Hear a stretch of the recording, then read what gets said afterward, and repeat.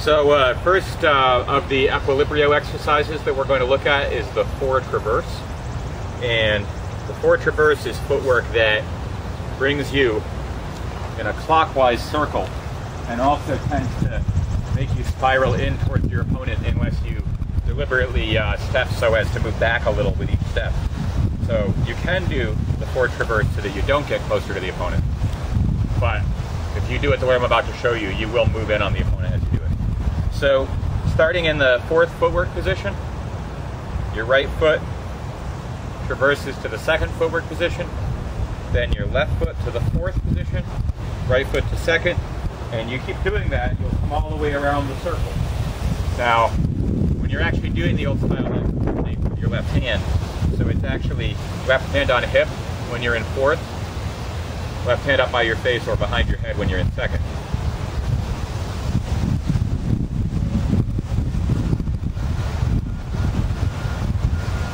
And the back traverse is just the opposite of that. It goes the other direction. So let's say I'm starting on second. I step to fourth, second, fourth, second, fourth, second, fourth, second, fourth. And both of those traverses will take you all the way around the circle if you keep going around. So forward traverse is clockwise, back traverse is counterclockwise. Forward traverse moves you towards the other guy, back traverse moves you away from the other guy. If you have the sword in your hand, you practice these traverses changing guards. So let's say we start on the outside guard. It goes inside, outside, inside, outside, inside, outside, inside, outside. Say I'm starting on the inside guard, outside, inside, outside, outside, outside.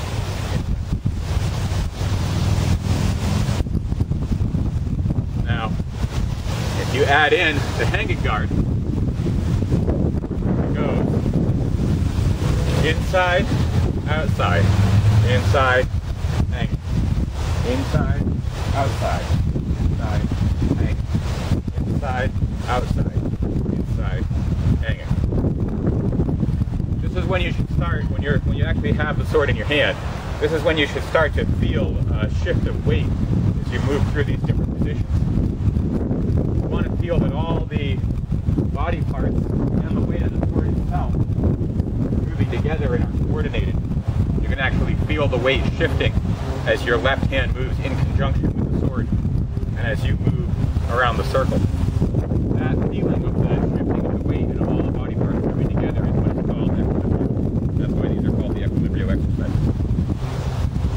The next one is called 1 and 2. From regimental broadsword, the 1 and 2 figure eight is this. 1, 2, 1, 2, 1, 2. But with the old style broadsword, you do that on that circle. So 1, 2, 1, 2, 1, 2, 1, 2, 1, 2. And in the figure eight exercises, you should really feel that as the cut is descending, you should feel this wave of the weight transfer moves through your entire body and out through the sword to such an extent that it doesn't actually feel like the sword cut is powered by your arm. And you can do any number of these without really getting tired. I've done 1,000 at a stretch pretty frequently. And you don't really get that tired because it's not the arm that's doing the cut, it's the body. So the next one is 3 and 4. And we use that for our salute in the Cateran system. In regimental, it's 3, 4, 3, 4, 3, 4, 3, 4. And you know, it's either the elbow rotating or the wrist. In the old style, you should have that same Equilibrio movement powering these cuts. So it's 3, 4, 3, 4, 3, 4, 3, 4, 3, 4. And again, you should be able to do any number of those cuts without feeling like your arm is getting tired. Now, you can then combine all of those cuts into 1, 2, 3, 4. So, 1, 2, 3, 4, 1, 2, 3, 4, 1, 2, 3, 4. That's, those are cuts the way that I did them, but those are also the same blade configurations as the parries. So I'm parrying 1, parrying 2, parrying 3, parrying 4. Now if you throw in a cut 7, that's the only one that takes you off of that circular footwork because you're coming straight down the center. It's called a medium. It's 1, 2, 3, 4, 7. 1, 2, 3, 4, 7. 1, 2, 3, 4, 7. That's all of the cuts except for 5 and 6. And again, the blade configurations are all the same for the parries. So the next exercise is actually the parries.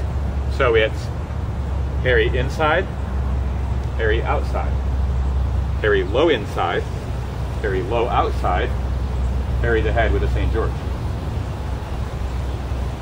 1, 2, 3, 4, 7.